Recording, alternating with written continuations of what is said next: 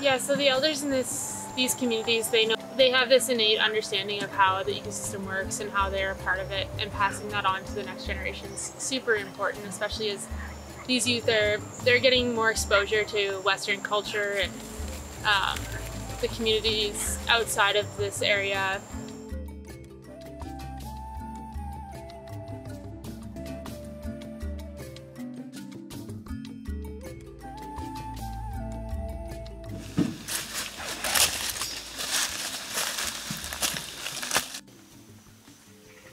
The Kayapo project has been going on for a few decades now, and it's an organization that's run by and for Kayapo people to help protect their land. So the primary motivation behind the organization is to preserve the Kayapo lands and the culture.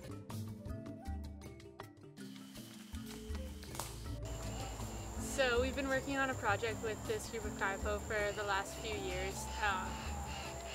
Going out into the forest and finding some locations where there's a lot of animals and kind of trying to understand what the biodiversity is like in this region.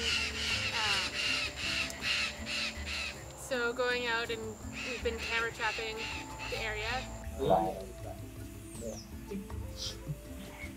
So we've just collected about 10 camera traps that have been out in the forest for a week, and we're transferring the photos onto the computer, and they're writing down all the names of all the species that we find on the camera traps in their native language, Mabinoque, and Portuguese.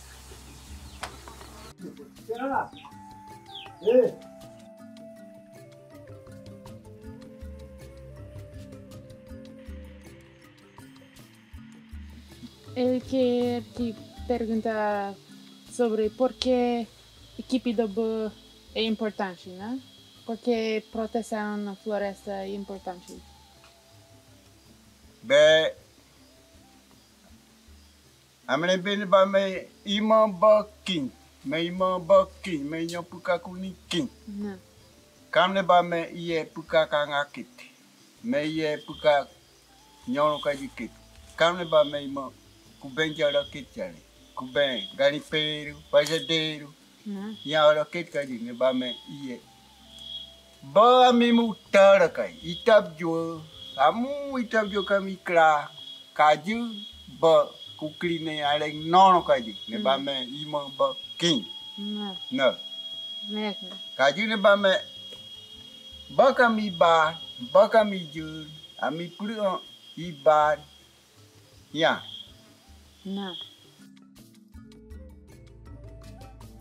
So all the Kayapo projects aim to source sustainable incomes for defending their territory and incentivizing conservation. So they've got a project collecting Brazil nuts and selling those as fair trade sustainable products. Same with kumaru seeds.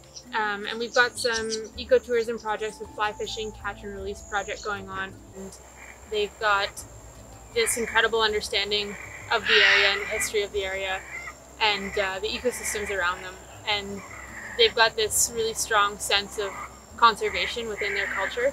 And this ecosystem's incredibly important, not just to the Kayapo, but to the world in general, in terms of the biodiversity, the carbon sequestration, all these ecosystem services that this forest and this river provides is crucial.